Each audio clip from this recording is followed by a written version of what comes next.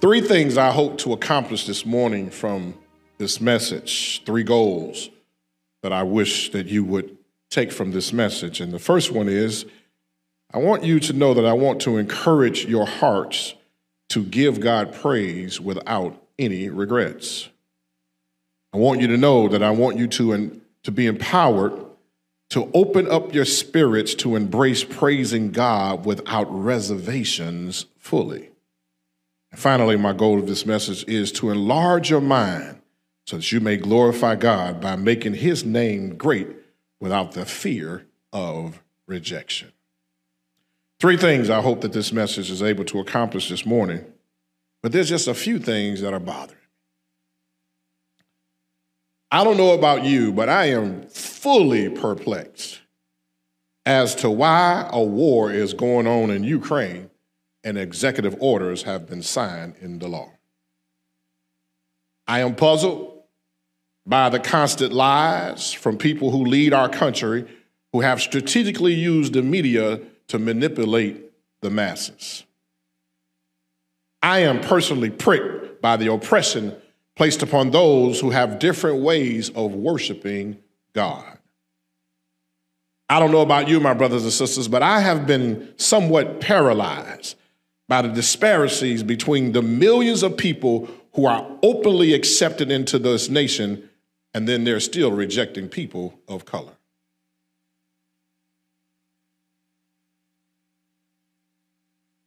These things bother me. They get on my nerves because no one explains to us what's really going on. We're in 2022. Why would anybody want to take over somebody else's country in the midst of a pandemic? And I know that we are the land of the free. And I know that we've had leaders who had a problem with people coming to our country illegally. But how can we determine that we'll accept some folk but reject others? We have political parties who spend a whole lot of energy fighting about stuff that we don't know anything about what they're fighting about. And they tell me that if you go into one of the local restaurants that happen to have one of the right kind of beverage bars in it, you'll find the same Democrats and Republicans who are arguing in the Capitol building, who are arguing in the Senate committee, be making side deals over some scotch and some lobster or lamb chops. I know this is the nation's capital. This is the most important city in the whole wide world. But some stuff make you scratch your head sometimes. How in the world can we live in this country, in the capital city, and in all cities? There is tent cities, but why do we have so many in Washington, D.C.? How in the Gehenna can we have disparities in the city of Washington, D.C., the most powerful city in the world? And right downtown near the monuments and around these beautiful buildings built by black people, we still have people living in tents. We're in the midst of a pandemic, people. And I know that I've been to school, but this for us, ain't nobody filling up these buildings no more. We got empty buildings and full underpasses. We got more people staying home than they are actually going into the job. And the same people find no room in their heart for a building that they're still paying for. lights that they're still paying for, gas and air conditioning and heat and taxes and maintenance, as well as somebody to supervise these places. And those same people say it's a shame that people have to live in tents and forget that some of those same people helped build their empires. And now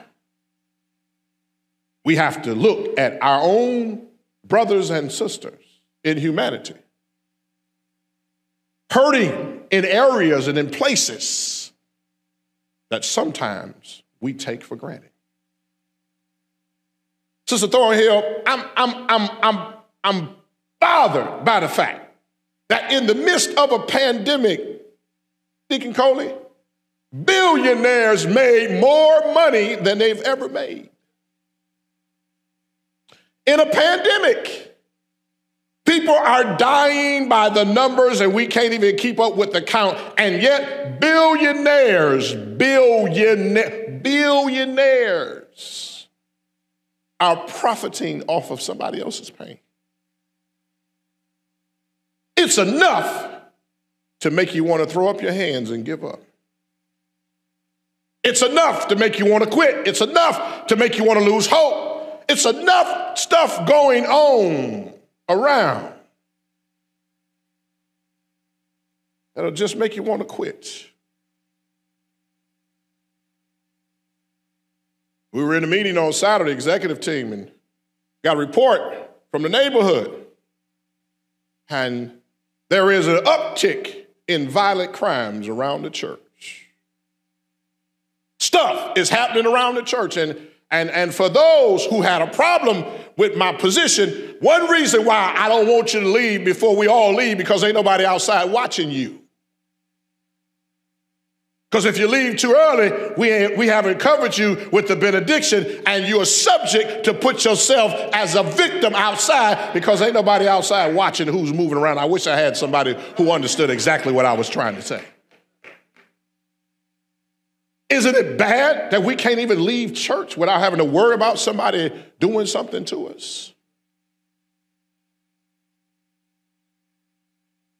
However, there is some good news.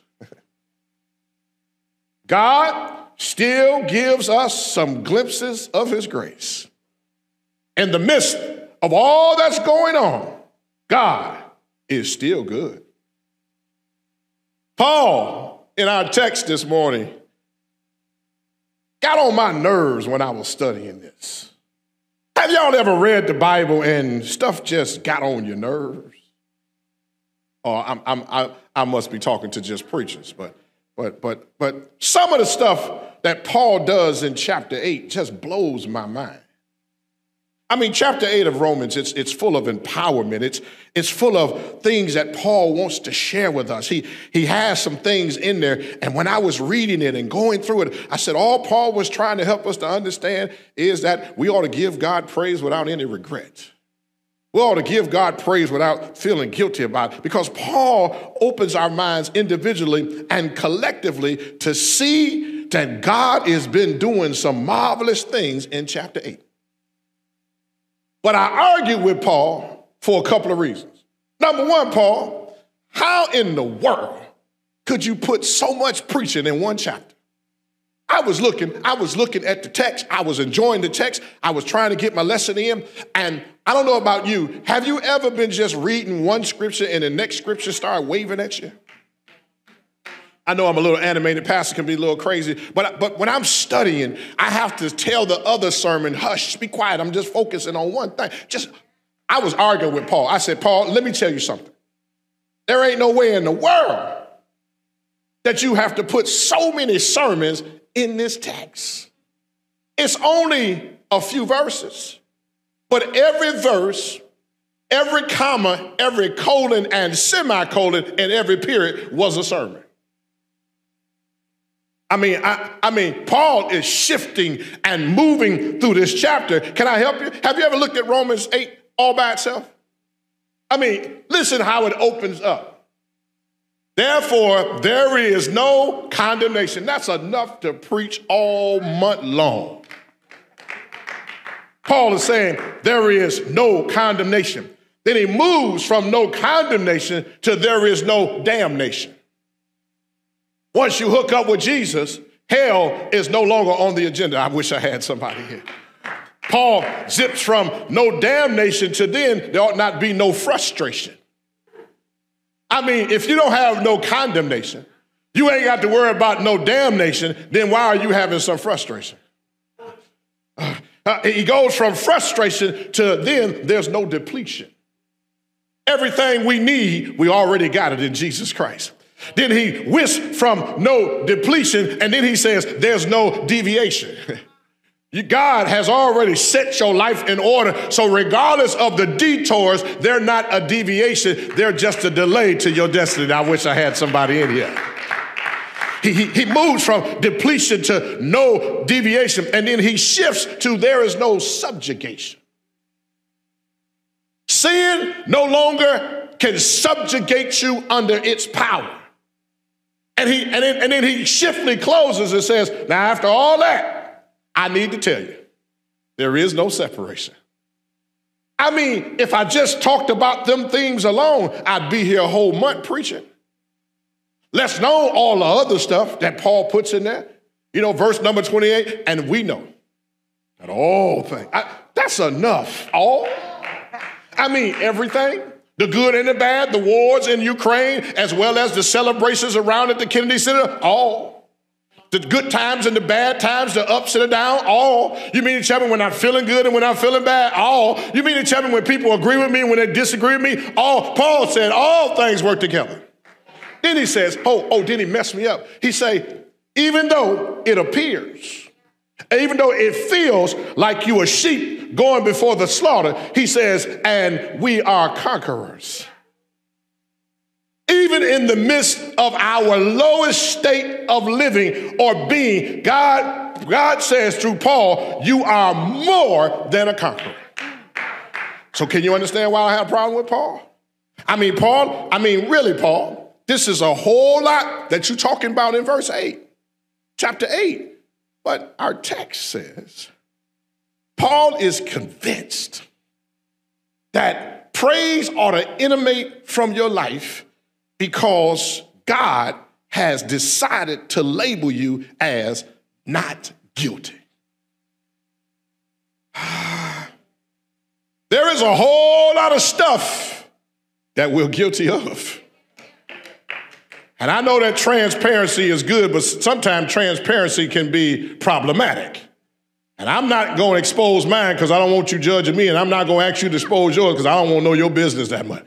But we all are guilty of something. Paul says, God, in the foreknowledge before your mama met your daddy, had already decided that you were going to be not guilty. I know some of us are guilty of telling little lies and big lies. Some of us are guilty of paying our taxes or trying to get around the IRS. Some of us are guilty of taking a sip, and then some of us are taking a whole bottle or a whole winery. We've said some stuff, we've done some stuff that's been problematic to other people. We've acted certain kind of ways, but guess what? God said you are not guilty in his eyes. We are responsible for how we treat one another. Yes, we are accountable for how we love and respect and honor and work with one another. Yes, but God says, I have put you in the position that I look at you and you are not guilty.